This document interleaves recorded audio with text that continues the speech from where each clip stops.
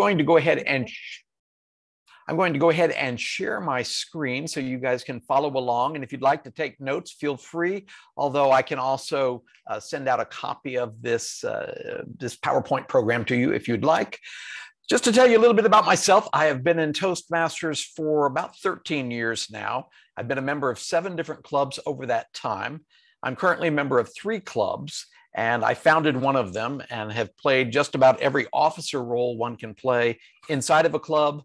Plus, I've been a club mentor, a club sponsor, and a club coach, and the club coach chair.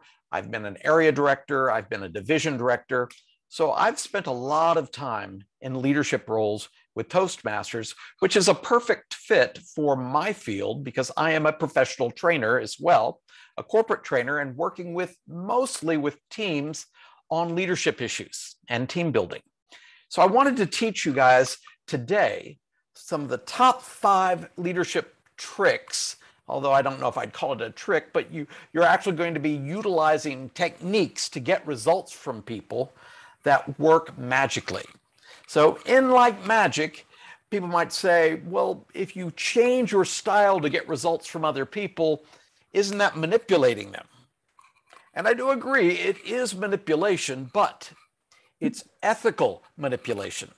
I would never do anything except give people what they want to get what I want. And so I'm going to teach you the 5 major traits of great leaders and 5 techniques in those that can help you magically create results when you're leading other people. Now, for our guests, you guys may be aware that Toastmasters often is presented as an opportunity to build your speaking skills, but actually it's not just that. What we're really all about is not just helping you be a better communicator, but helping you communicate for a purpose. And the primary purpose we teach you to communicate for is how to lead others in the direction that you would like them to go. Like, who here has ever wanted someone to go in your direction? Such as you have an idea that you want people to follow, and you have to present it in such a way where people are willing to do so. So this is all about leadership and the ability to get people to follow you. So I want you guys to feel comfortable asking questions. So feel free at any point to interrupt if you'd like, or if you want, you can put in the chat box what your question is. And then at the end, we'll answer these questions, but you can just type them in there at any time as we go along.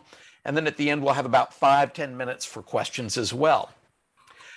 So the 5 tips for great leaders, these tricks that I want to teach you guys, is based on a very famous book that came out.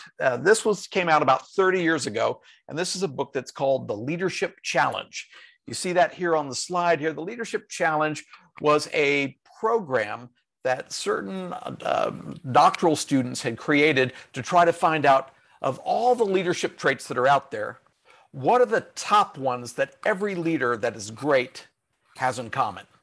And they narrowed it down to about 125 traits, boiled that down into what are the 25 most basic things that every of these leaders are doing, and then could we put them into 5 categories to simplify it? And what they came up with is that great leaders follow 5 practices.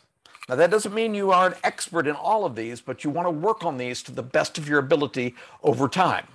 You'll see this in Toastmasters. You'll see this in your workplace. You'd see this with your bosses, as well as you want to practice it yourself, because we are all leaders in one way or another.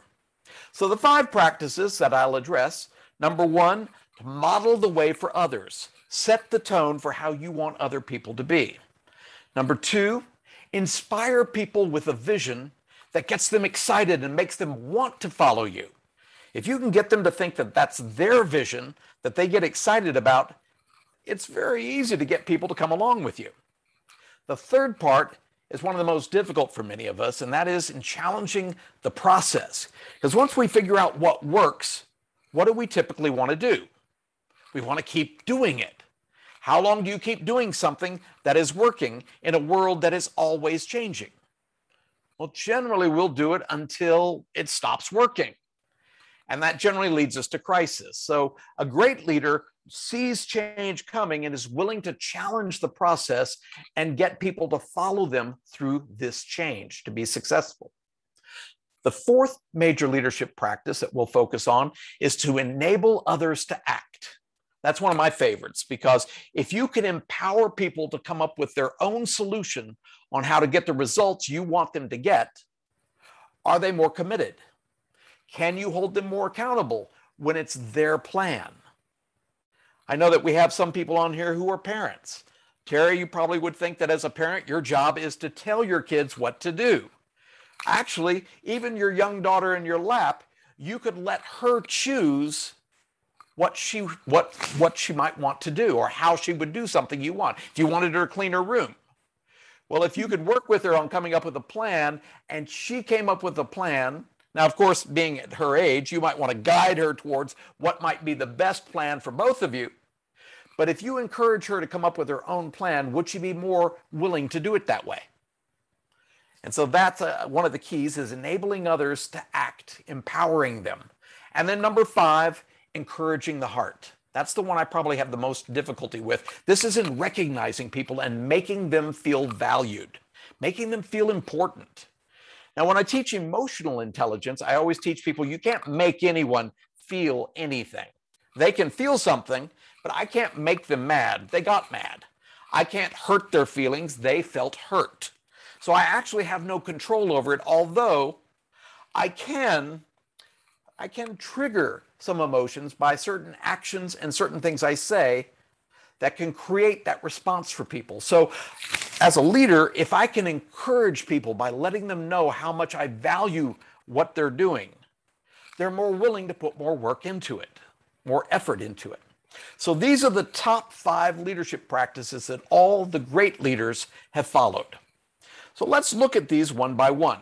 We'll start with modeling the way. As Toastmasters, we all are about setting the tone, or setting the pace for what we want our team members, our fellow Toastmasters, to do. And in Toastmasters itself, the entire program is centered around our core values, what we all value as Toastmasters. And so the 4 core values we follow as Toastmasters is integrity, keeping your word; respect of others, even though they may not be like you, can you respect their way? Being of service to others, and doing our very best, excellence. Now, I know that's sometimes hard to remember, this IRSE, so I like switching it around a little bit to make it easier to remember. So imagine if you thought of it as we rise to excellence in Toastmasters. The R in rise is respect everyone in your club. It's mutual respect, as they should respect us as well. Demonstrate integrity by always be willing to keep your word, or if you notice you're out of tune with what you promised, be willing to notice that, own it, and fix it. We always are here to be of service to others and help them to grow and be the best, and help them achieve the best that they can be. And that best centers upon excellence. We want to not be perfect, but we want to give excellence, the best we can be. So let's look at what this means to us as Toastmasters, because when you guys join Toastmasters, and I know that some of you are just guests at this point, but I'm hoping that after today, you'll be considering that next step of joining. And when you join Toastmasters, before you sign on the dotted line that, yes, I'm willing to do this, you have to think about, what have you said you'd be willing to do? Well, there is a Toastmasters promise that's written just above that signature line of what you're promising to offer everyone in this program, the people in your club, and what you're willing to do to learn. One of those things that we promise is to provide our fellow members with helpful, constructive evaluations. We give feedback because sometimes we don't see ourselves so clearly. It's what other people see that's usually a lot more clear than what we see. So giving someone feedback is a great way to help them to grow. But it has to sound helpful and constructive and positive. It has to be motivating, because wouldn't you agree, it's difficult sometimes to hear people tell you what you did wrong and encourage you to change that. Well, in Toastmasters, we find a way to do that that is always positive. Even if I talk about something that you did as a mistake, I'm going to try to put it in the most positive way possible to make you feel good about your efforts and encourage you to take the advice. Secondly, we are here to help our clubs maintain positive and friendly environments to help our leaders grow and learn. And whose job is it? It's not just the president's. It's just not the vice president of membership and the vice president of education. It's everyone in the club. Even if you're not an officer, your job is to always be friendly, engaging, warm, helpful, and encouraging. Another thing we promise in Toastmasters is to serve as an officer when we're called upon to do so. You may even think to yourself, well, I don't know how to be an officer. Well, we will teach you how to. And you don't have to do it perfectly. You just do the best that you can and you learn from it, because Toastmasters is where leaders are made. We teach you how to become a leader. It's just a safe place to practice these skills. And being a club officer is one of the best ways to learn all the important skills of a leader. Another thing that we promise in Toastmasters is to treat each other and our guests with respect and courtesy. You can disagree with someone, but always with respect, because how they come up with their ideas and their beliefs are just as right as how you came up with yours. They may be very different, but they're just as viable. They're just as valid. So your ability to treat each other with respect and courtesy is a great skill to learn. And imagine if we all do this in our lives, everywhere in our lives, how much better would we get along with each other? That's what we try to work on in Toastmasters. We want to master these skills. So let's look at this first tip or trick, as I called it, that can help you become a more effective leader. As I mentioned earlier, we are not always our best at noticing our own behavior. Other people sometimes notice this much better than we do. So one of the things you want to do is that you're going to become a more effective leader is you've got to notice those areas where you're not at your best. And sometimes others notice it better than you do. So listening to that feedback, all of our feedback that we offer to you is to help you to notice something that either worked or didn't work for us. Like if you're a speaker, Chris, and you're speaking to us, whose job is it to make sure that the way you do it makes us be willing to listen to you and follow where you're going? Is it our responsibility or is it yours? So do you notice where you did that well? And even more importantly, where you might want to work on making it better or more effective? So the first step is you've got to notice it. The second step, just like looking in that mirror, is that we've got to own it. We've got to be willing to own the fact that it is, if that's what they heard, that's how we came across. We might be thinking to ourselves, well, that wasn't my intention. I didn't mean for you to hit you like that or to come across like that to you. And yet that's how our communication came across.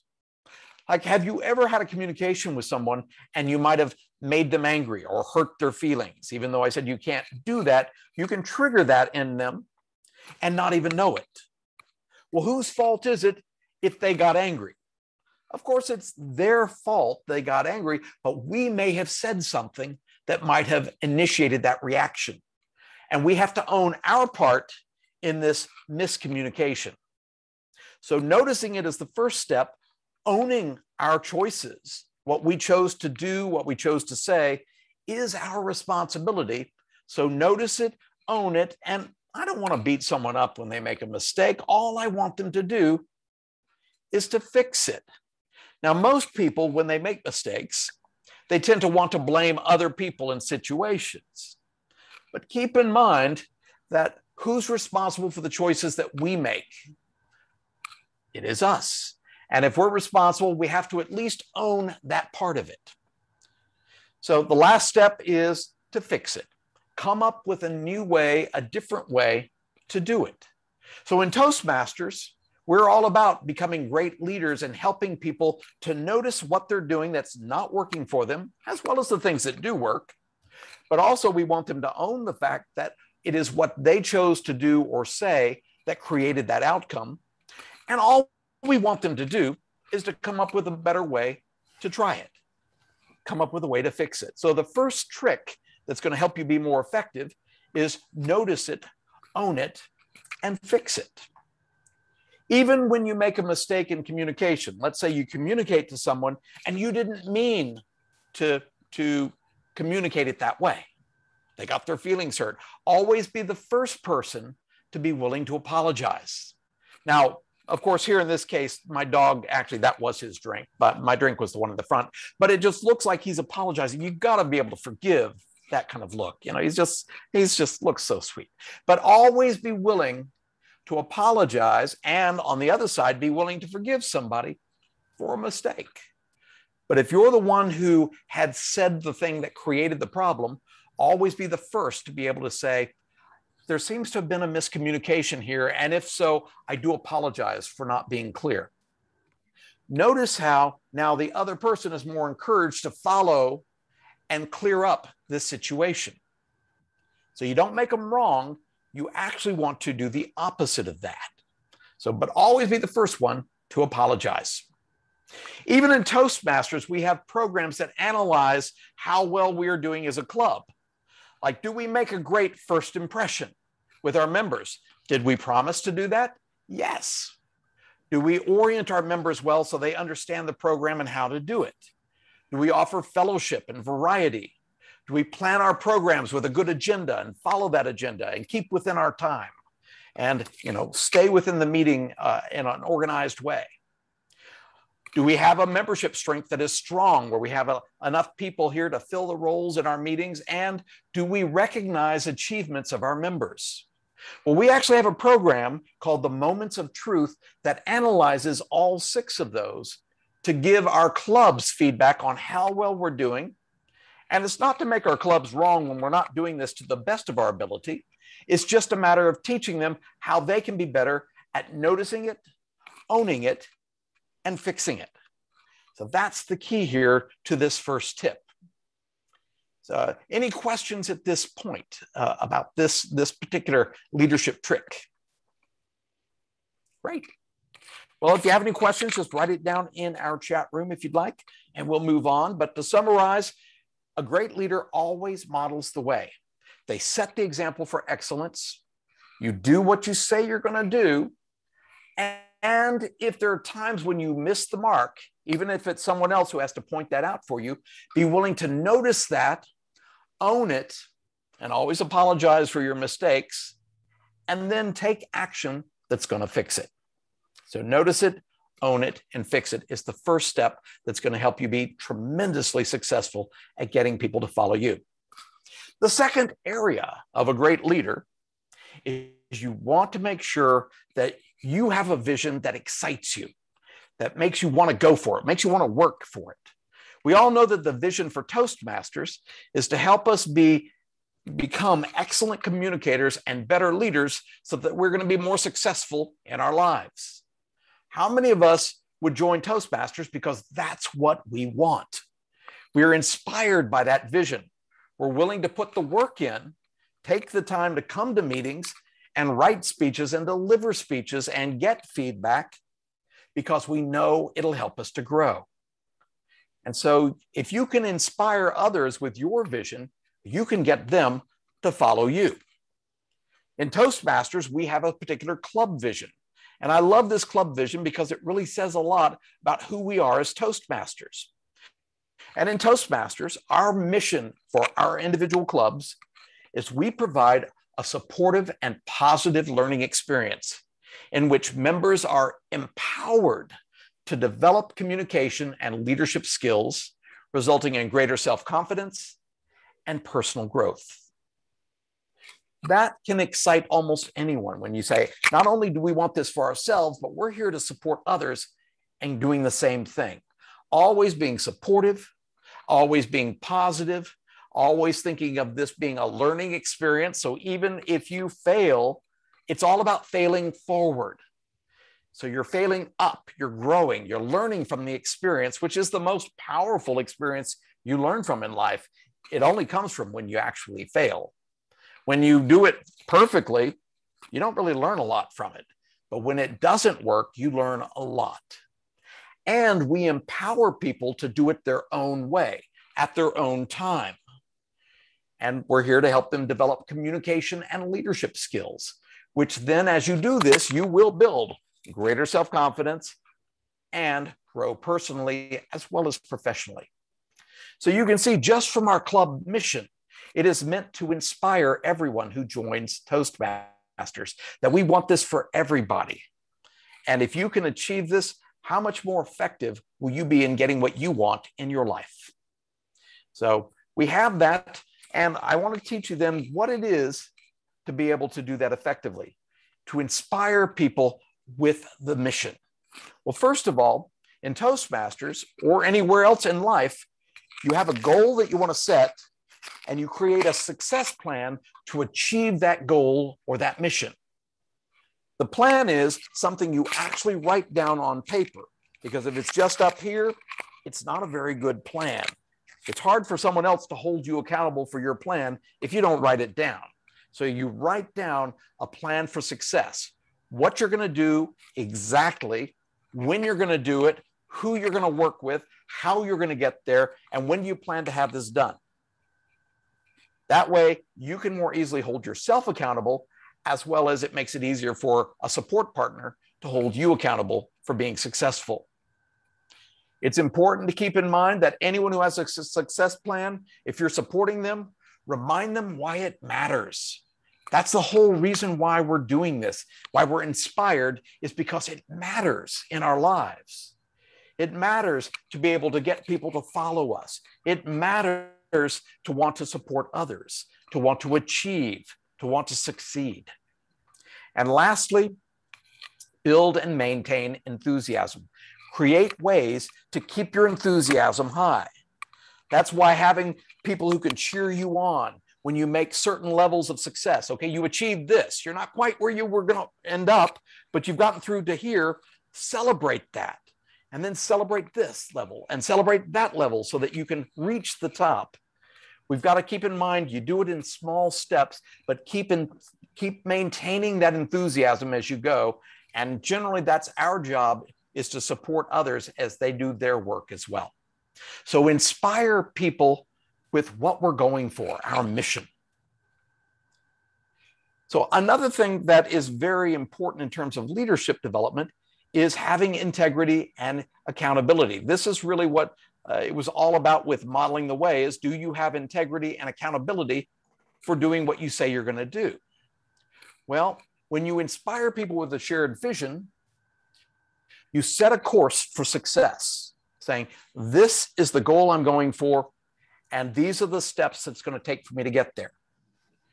And if we're doing this as a team, you want to sell them on the benefits of achieving each of these goals. What's in it for us?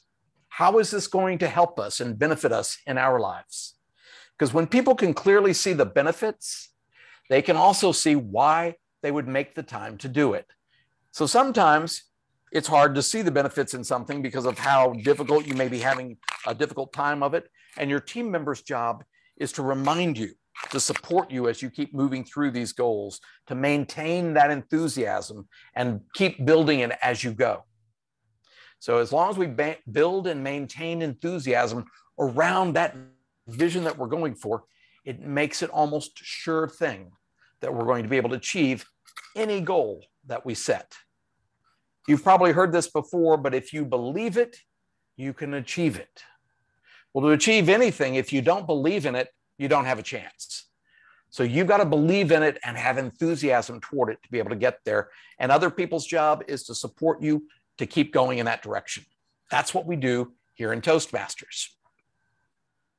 The third practice that we're going to focus on in the leadership challenge is to challenge the process. Be willing to see change as a good thing. How many of us have ever experienced change in an organization or at home, and people saw the change as a bad thing? Well, change is just change. The world is always changing. It's the law of entropy, that things are always moving from an organized space to something becoming disorganized. So if you want to keep it organized, you've got to work at it. You've got to make changes to keep moving forward. So a great leader is always willing to see where the changes need to be made early on, being proactive and challenging the process because it's a good thing. Otherwise, if you just keep doing only the thing you've always done, it will eventually stop working. And it could then create great problems. So you don't want to keep doing something just because it's working. You want to think, how can we improve on this process? So as a leader, great leaders always challenge the process. They see change management not as a bad thing, but as a good thing. So if you can make change a good thing for people, they're willing to work towards its success. So to challenge any process, we've always got to be able to see it, the positives, the benefits of that change. Why would it be a good thing for us to do this and to do it now? So let's look at how to do that. The first thing, if you're going to accept and manage change well, is you've got to acknowledge that change is necessary. So just like anywhere in life, if you stay in the same place all the time, life will pass you by. So if you want to move forward and change along with the changes in life, you've got to first acknowledge and accept the change is either happening or going to happen. And if you see that coming, you might want to plan for it, but you got to acknowledge it and accept it first. Most people, I will tell you, and you can think about this with anyone you've ever dealt with change, is they want to fight change every step of the way. And yet, if you're willing to acknowledge and accept the change, you could be better positioned to be able to make a plan that will work well. The second step in accepting change is identify positive aspects of change. All change has positives and negatives to it. But if you focus on the positives of why it's a good thing, it keeps your energy, your enthusiasm moving towards supporting those choices that can help actually make that come to fruition. So identify the positive aspects of change so that you can see why you want to work toward that. If you see it as a negative, you're probably going to fight it every step of the way. As a matter of fact, in a general population of everyone in your life, when it comes to change, 20% of people always see the positives. They tend to be very optimistic. 30% of people tend to be pessimistic. They're always willing to see the worst of a situation, and they can see it clearly. You probably know some people like that in your lives who tend to be a bit negative. That's a normal thing for us. But if you want to be successful with change, know that 20% of people will support you, 30% is going to not support you, and 50% could go either way. So what we want to do to strategize is we want to get that 50% of people on our side if we're supporting this change. So we want to sell the benefits of this change, the positive things, to these neutral people. So you want the people who are your supporters to talk up the change, and you want to sort of squash the negativity that people are saying and say, we'll put that aside for talking about later. As a matter of fact, sometimes I'll suggest you might get that 20% of people who support you and the 50% of people who could go either way in the same room and talk about this change in a very positive way and get them all moving forward into seeing this change as a good thing. Then you have what percentage of people supporting this change? 70%. Well, that's pretty good so far. But what about that other 30% who's going to want to drag it down? Well, you can get most of those 30% of people on your side if you meet with them separately and you discuss the challenges. Now, they're going to be very vocal with you about what they see is going to be the problem with this change. They're going to be, they see the negative part of it. They don't want this change. They want to fight this change.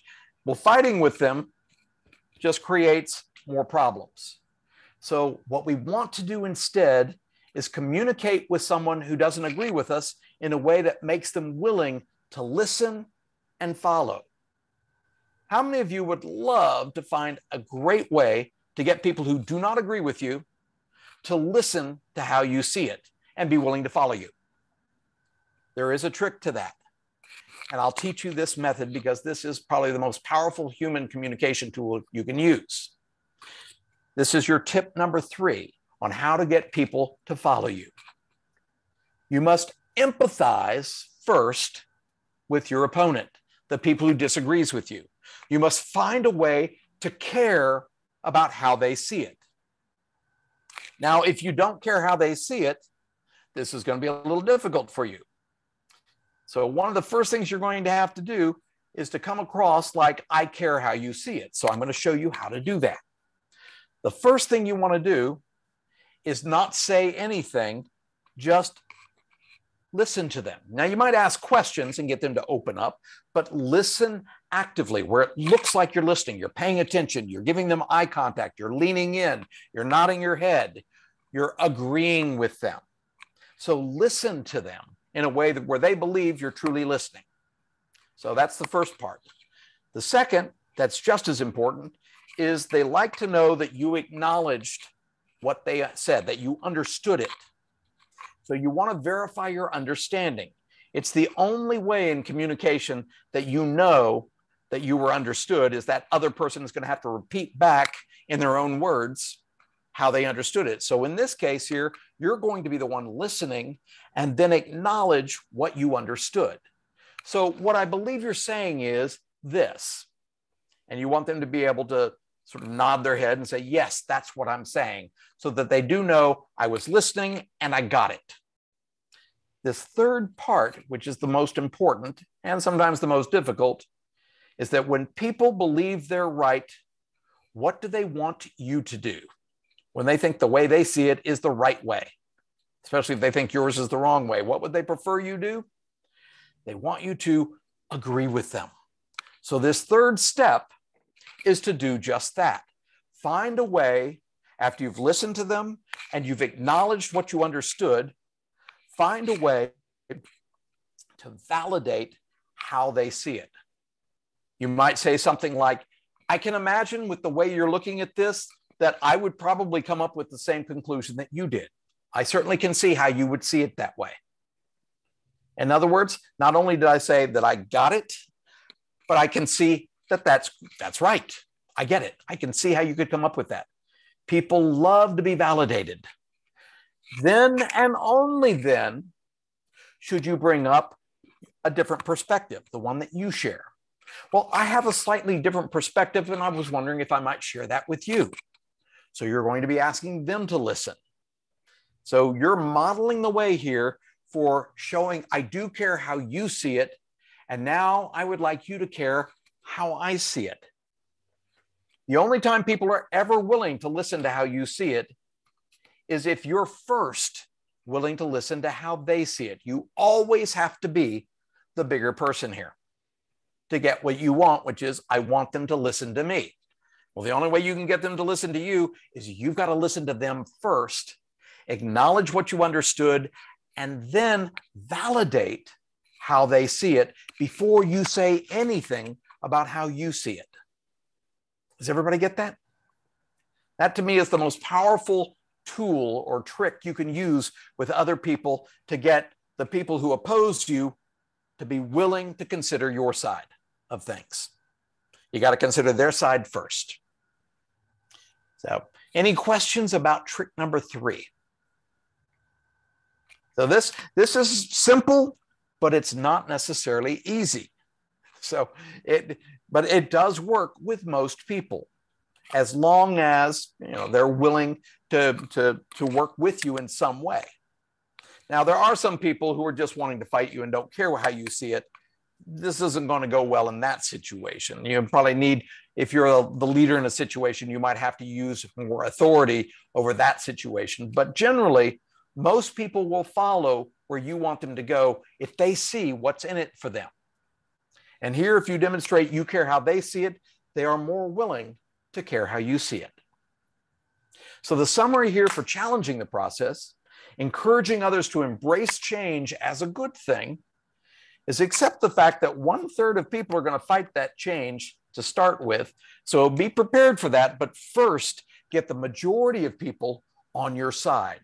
Sell them on the benefits of why this is a good thing before you address the people who don't think it's a good thing.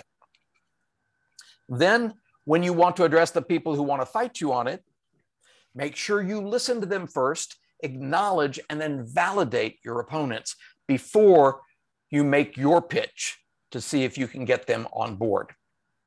This is the key to persuasion. And in Toastmasters, that's one of the most important leadership skills we work on, is sometimes our job is to persuade people to follow. So keep in mind, it's important to be able to follow this process, because anyone can see the positivity, but sometimes looking in the mirror, we don't quite see that potential. But if we see it for others, we can help them to see it. But you first got to come from where they are first. The fourth area of leadership practices that Kouzes and Pozner in the Leadership Challenge came up with is enabling others to act. Again, this is one of my favorites because it's very difficult sometimes when I give an assignment to someone. Let's say I'm delegating to someone. How often do you ever delegate to someone else, yet you don't trust they're going to do it in a way that's going to get the results you want? Whether it's with adults or children, how can you let them come up with their own way? Well, you actually can, and it improves the overall relationship. So let's talk about what it is to empower people. Some of those maxims is that the key to delegation is empowering people. So when you delegate, you want to let them come up with their own way, because when they get to come up with their own way to get the results that we're going for, you're demonstrating you trust them. So keep in mind, it's all about that demonstration of trust.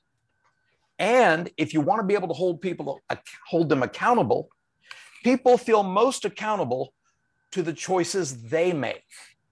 So if you want them to own the choices, they have to own the process. So let them come up with their process. Now, you might want to guide them in a way toward what might be the best way, but it's their responsibility to explain the choice and how that choice is going to lead to get the results. So let's say if I'm delegating to somebody, I want them to get these results. If I let them come up with their way and they come up with a way and I'm thinking, I don't see how that's going to work. How do I trust that if I don't see how it's going to work? I cannot. But if I ask questions and say, could you explain to me how this choice is going to get those results? And they're either going to be able to do it or not do it. And of course, if they don't do it, we need to negotiate something that's going to be more effective. But it's their job to explain to you how their way would get you the results. And once you see how their way would get the results, imagine it's probably so much easier then to be able to trust them when you see that how they're going to do it and how that's going to get the results that we're going for. So essentially, when you empower people, you always make sure it's the person who has the problem who should come up with the solutions. And if they have no idea at all how to come up with the solutions, I say, I don't know how to solve this or how to achieve that. Don't tell them the solution, because that's your solution for them. Offer them options. And keep in mind, it has to be at least 3 options. We can go through them and I'll show you why. Because if you tell someone, look, I'll give you 1 option, obviously that doesn't sound like a choice. If I say, I'll give you 2 options, you can either work with me or you can go somewhere else. That doesn't sound like a great option, a set of options. So you should always give people at least 3 options if they're not sure how to do something. And you can always guide them toward what option is going to be best, but it's got to be an option that they're willing to choose that would also work for me. So if I'm delegating, it's got to be a win-win solution, that it's got to work for both of us here, that the solution they choose would also work for me. So, and if we don't come up with something that does, maybe we should then brainstorm ideas, but then in the end, let them choose the plan, because then who is responsible for their choice, for their plan? It makes it so much easier to hold people accountable when it's their plan. And then after they've chosen a plan for how they're going to do something, of course, we need to follow through. So set up a support and accountability system so we can check to make sure that it's happening within the time frame that we agreed upon. Even that shouldn't be our choice as to when we're going to check in with them. Who should come up with this solution as to how much support and when I should check in with them? Get them to come up with that. Because if they come up with it, they could never claim that you're micromanaging them. Because micromanaging is coming in and checking on them in a way that they're not comfortable with. That seems to sound like you don't trust them. But if we say, well, what would be the right amount of check-in for you? and they say, why don't you check in once a week here, and I'll let you know where I am on this project at that point. If you follow their plan and it works well for you, it's going to work well for everybody. Everyone wins. So here, the key in this particular way, this trick or tip number 4, how to ensure successful delegation when you're leading others. Always have them create the plan for how they're going to get the results that we're going for. So once we're clear what the results are, have them create a plan. But make sure that you can support that plan. So it's got to be a plan that they choose, that you can see how that would work, or else we have to talk further. So if their plan doesn't work well for you, it's not going to work well for either of us. So always make sure that they come up with a plan that will work well for both. It's a win-win. And if it doesn't, then let's negotiate something that's going to work well for both of us, as well as the follow-up plan for how we're going to check up on it to see how best to support them through the process of the plan. So negotiate a follow-up plan that also is a win-win for both. So you can delegate even to small children and have them come up with what they think is going to be the best way to do it. It's just got to be something you can agree to that's going to get the results. But if they come up with it, it makes it so much easier for you to hold them accountable than if you come up with the plan for them. Because then if that's your plan and they don't put energy into it, they could certainly say when it fails, well, you can't blame me. You told me to do it that way. So you definitely want to make sure they come up with the plan. So the summary here on this 4th step, enabling others to act, is empower them to be accountable for their own choices. Ensure mutual clarity so that we're both clear what the result is. So I'm going to discuss the result and you're going to speak it back to me in such a way where I can agree, yes, that's what we're going for. Then I'm going to have them come up with a plan of action. And only if they don't have a plan might I give them a set of options. And if they offer a plan I cannot support, I'm going to ask for them to discuss it, to explain it to me, and negotiate a win-win that I can support, including that follow-up plan. And then our job is just enforce the plan. So we can delegate successfully to anyone. We just have to be both clear that we're going for the same result. They came up with the plan, and we have a support plan for how I'm going to check in that they're okay with, that works well for them, that works well for me, and we follow that plan. That way they don't feel micromanaged.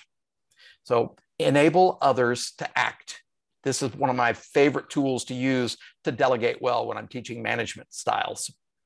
And lastly, something that I said is not my strong suit, but it's something I can do, and this is encourage the heart.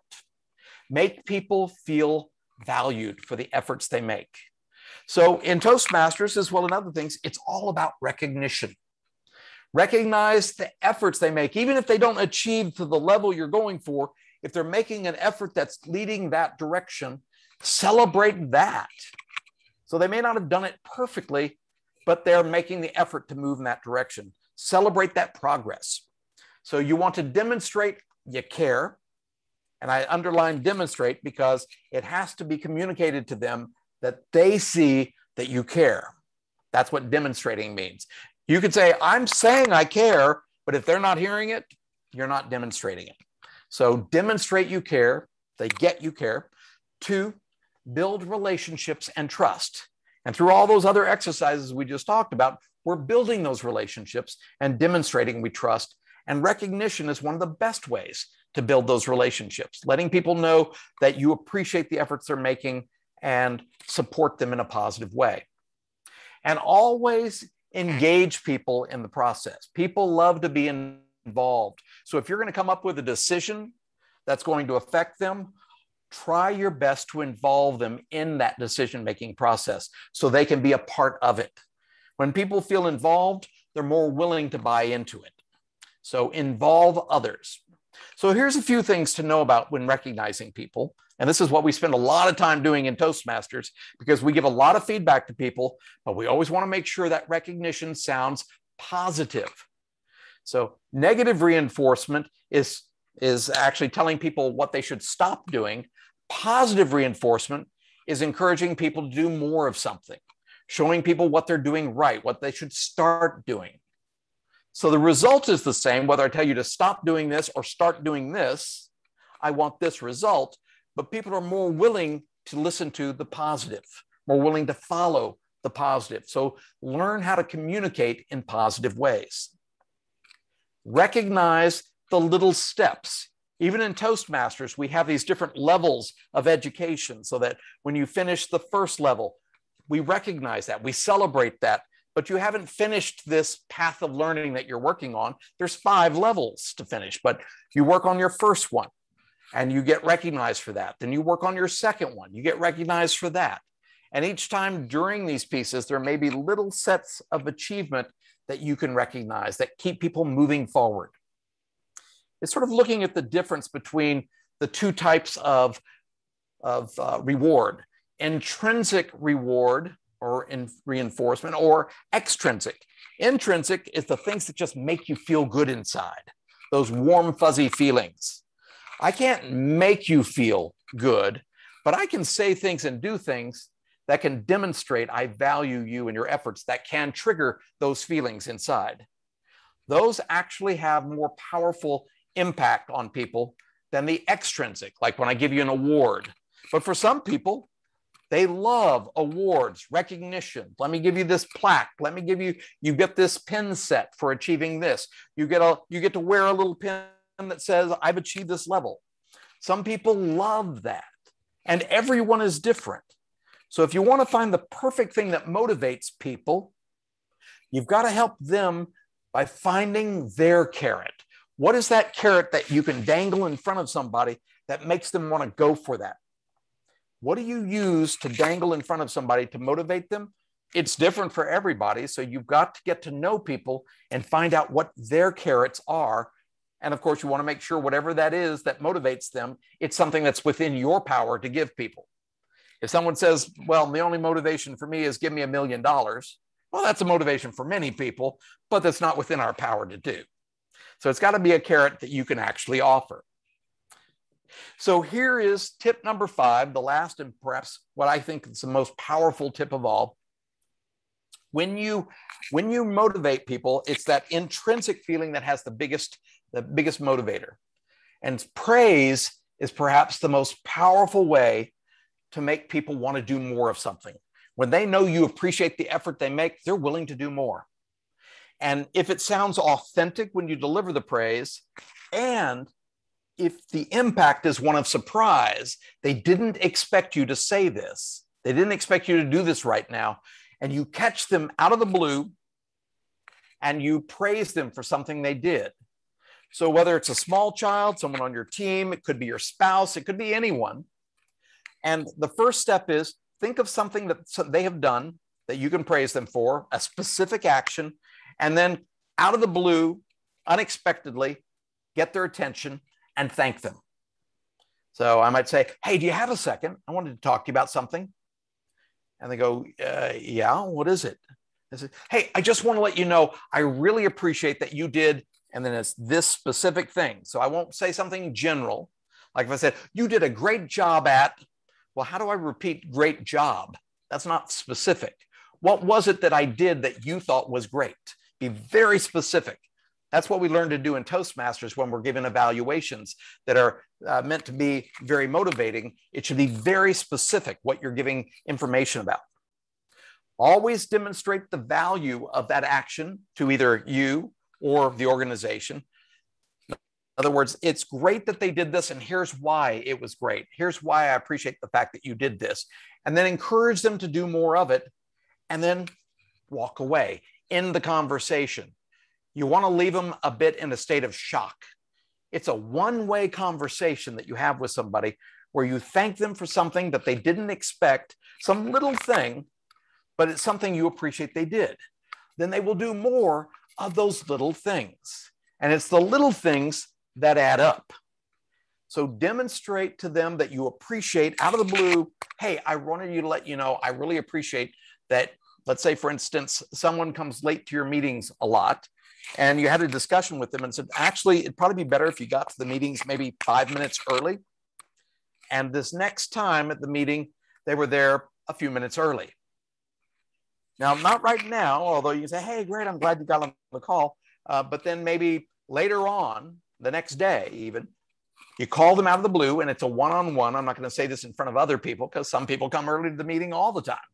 But I'm going to pull them aside, maybe even just call them on the phone and say, hey, Tammy, do you have a second? I just want to talk to you for a second. And she's like, yeah, what is it? I just want to let you know, I really appreciate you working with me and coming to, I noticed you got to the meeting like 5 minutes early and really appreciate it. It helps us to know who's going to be here at the meetings on time and make sure we've got all the roles filled. So that was very helpful. And I just want to know, I just want you to know I appreciate it. And I encourage you, just keep that up. Thanks. And then basically I'm going to get off the phone. Yeah, well, I got to go. You have a great day. And I want to leave them sort of hanging up the phone a little bit in shock, a little bit surprised, because it'll stay with them. It has impact. People love it when you notice the little tiny things they do and you let them know when they don't expect it. So right after they do it, you should always say thank you, but they're expecting that. But later catch them off guard and remind them of the thing they did and how much you appreciated that, and then move on. So this is probably one of the most powerful ways to acknowledge people and make them feel valued. So essentially, these are 5 of the tips in the 5 different practices that great leaders follow. So if you model the way for other people, always be the one to be the most responsible, be the one to step up first. If you want other people to do it, you've got to model that way for others. You inspire people with a vision that makes them so excited about it, it becomes their vision.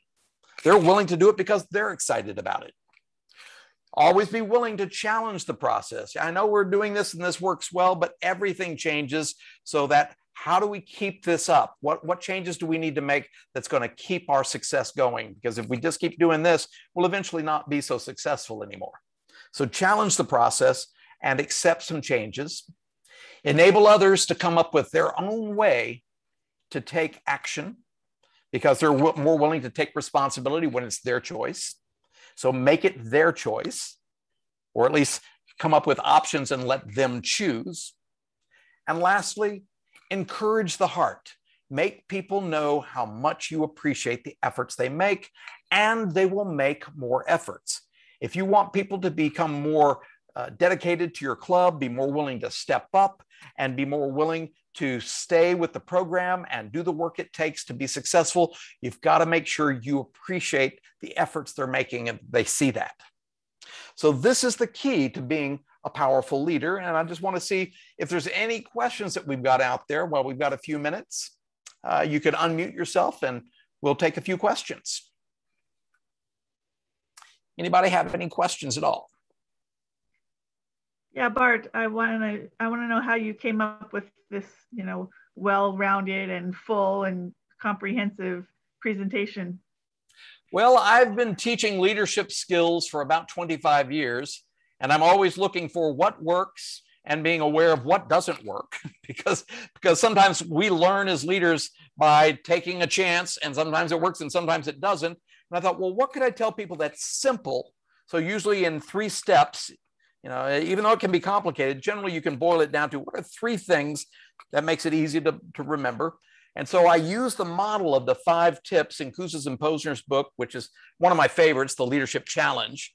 I love that book that teaches you about these 5 areas and how to master them in many, many different ways. But then I thought, what is the most powerful way in each of these areas that if you practice this, you will get results? And so I thought, well, I can come up with something that's a 1-hour presentation that takes what I would normally teach maybe in a whole day and let you guys practice and do some exercises. Obviously, this is more a one-way presentation. Though if we had more time, a few hours, I'd then give you guys examples, let you practice, see what works and what doesn't work. But it's just what works for most people. Now, I will say if you've got people who are psychotic, let's say, that's just not going to work for them. People who, have emotional issues, sometimes this doesn't work so clearly, but for the average person, every one of these tips work most every time. Other questions?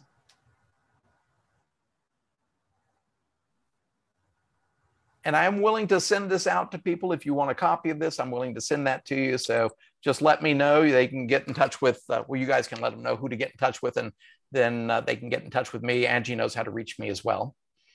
Bart, can I ask you a question, please? Of course. Oh, yes. I have a question regarding a person who's late in the meeting.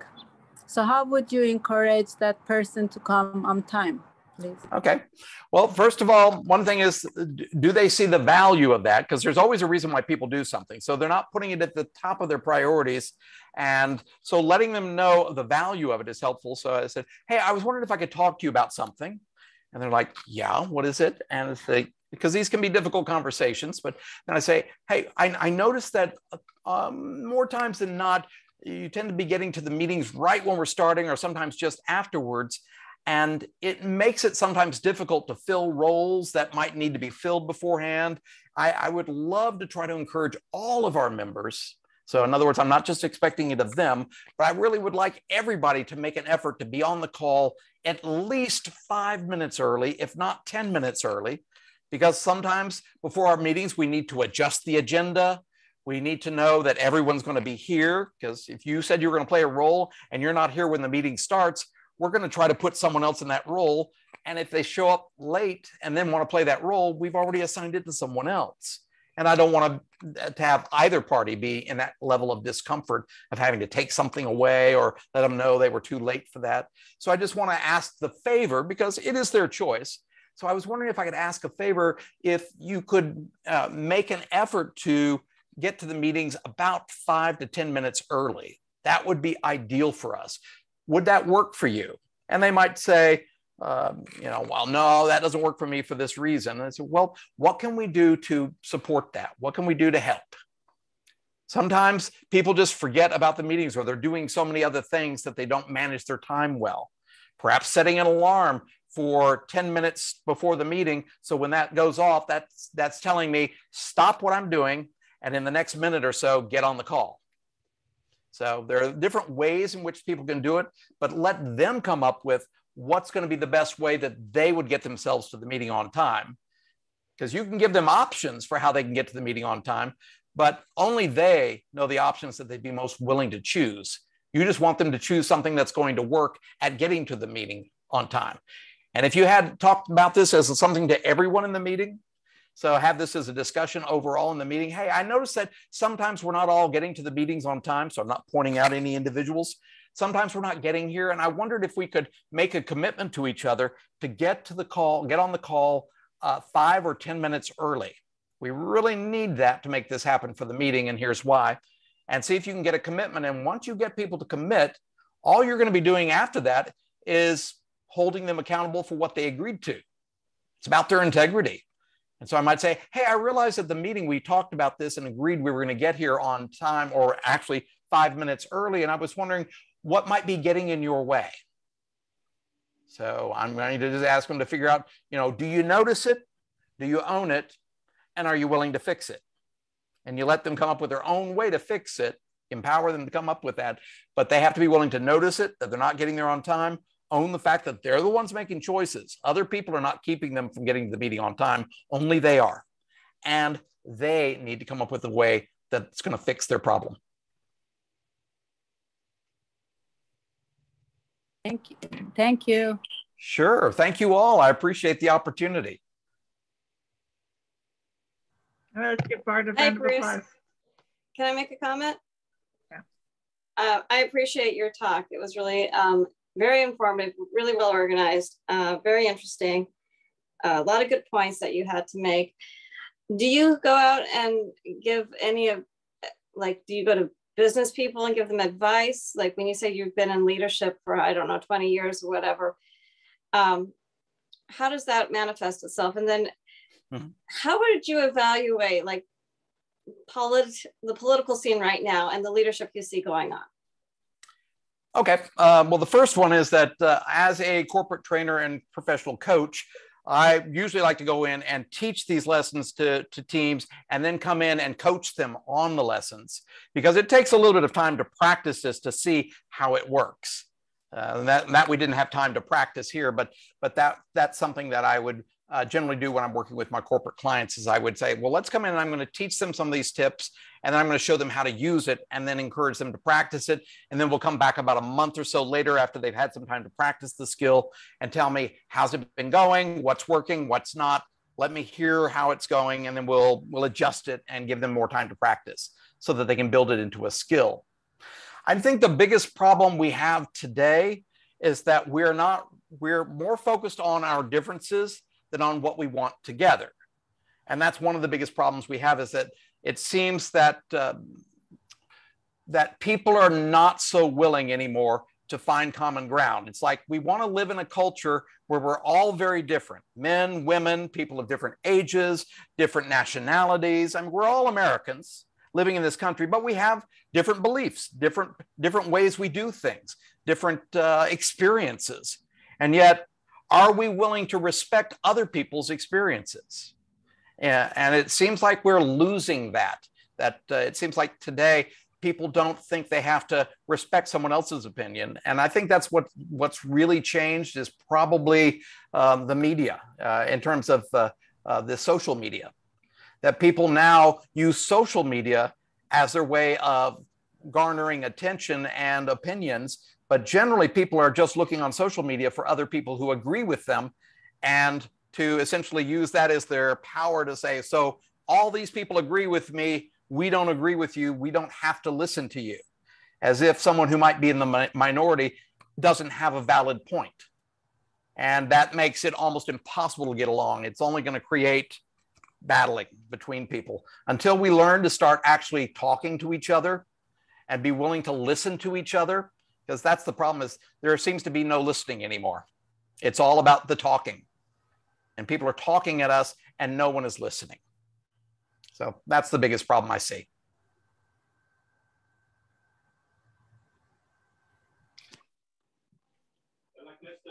Hey, Bart. Thank you Chris, so much for the speech. It was very informative and enlightening.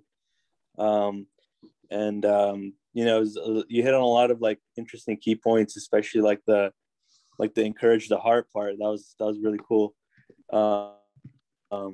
So yeah, I just wanted to say thanks for sharing the speech. It was really cool. Yeah, thank you. This is actually a complicated lot of information that's simplified. So yeah, I'm going to break this down into 3 simple steps. That way, at least you can remember the 3 steps to achieve this goal. But sure, you know, this is all about human nature, and that's as we were talking about earlier. It's very natural for humans not to want to validate other people. I said that's the hardest thing there is to do, is to have someone who has a completely different view of yours and try to validate that. And yet there are reasons why they came up with that opinion based on this, and this. Well, if I was in that culture or had that background and those beliefs, I probably would come up with the same conclusion. But I don't come from that culture. I don't have those beliefs. I have very different beliefs and such. And in our culture in America, as with almost anywhere in the world today, we're a global society, learning how to respect big differences in how to do something is key to being able to get along without trying to kill each other. It has never gone well to just kill people who don't agree with you. You know, that'll just end up with once, because you never kill them all. And then those that survive want to kill all the other people who attack them. And it just goes back and forth for centuries. And that's what's been going on forever, without people just learning how to get along and accept the differences, and that everybody has the right way. I'll ask you one thing as we leave this idea, which is, how many of us ever drive with somebody else in the car and the other person in the car wants to make how we're driving wrong? It's like, it'll still get us there. It's just a different way of driving. And if they're the ones driving, let go. I mean, as long as your life is not at risk, you know, let them drive the way they want to drive and don't say anything. And if you're driving, they shouldn't have the right to say anything either, you know, unless it's something positive, some positive, constructive feedback. And that's where I'll leave things at. So thank you all for your time.